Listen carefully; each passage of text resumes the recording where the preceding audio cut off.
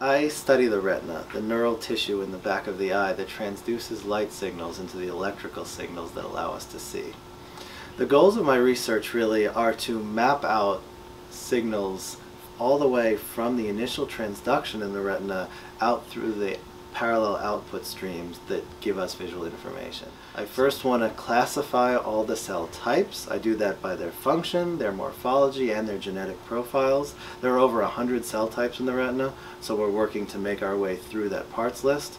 Second, we're devising novel strategies to figure out how they're all connected.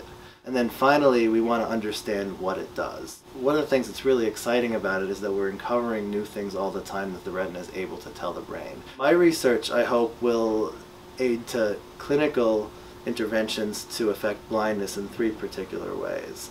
So, in those ways are developing better diagnostics, developing more targeted interventions, and in improving retinal prosthetics.